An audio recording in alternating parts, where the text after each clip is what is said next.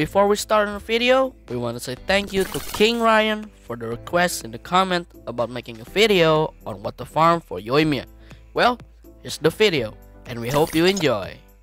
What's up people, and welcome to Groovy Gamer, where today I will show you all the materials you need and how to farm them in order to make Yoimiya, the flicking flames from Inazuma, into your ultimate pyro waifu. Here are 7 things you need to farm before Yoimiya arrives. So without further ado, let's get on to the list. 1. Teachings of Transience.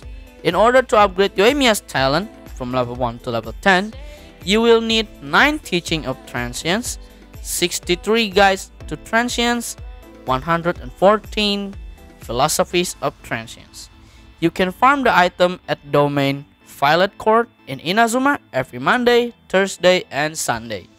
In Violet Court Domain, you will get 25% electro damage bonus for all characters in the party. So it is recommended to bring electro based character to this domain. 2. Defining Scroll Team Item. In order to max out Yoimiya's talent, you will also need the Defining Scroll Team's items. You will need 11 Defining Scroll, 66 Sealed Scroll, and 93 Forbidden Curse Scroll. Keep in mind that you will also need an additional 18 Defining Scroll, 30 Sealed Scroll, and 36 Forbidden Curse Scroll to ascend Yoimiya to reach max level, making it a total of 36 Defining Scroll, 96 Sealed Scroll, and 129 Forbidden Curse Scroll. You can get this material from beating the Samators. 3. Crown of Insight.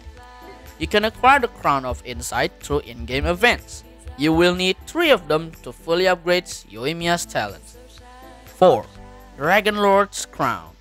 You can farm this item by defeating Azhdaha, the weekly boss that joined Genshin Impact in version 1.5.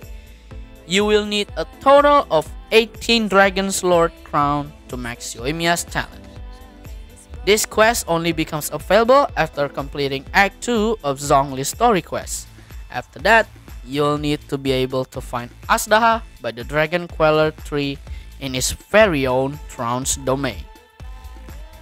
5. Agnedes Agate themed items.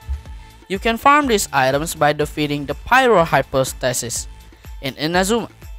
Yoimiya requires 1 sliver, 9 fragments, 9 chunks, and 6 gemstones.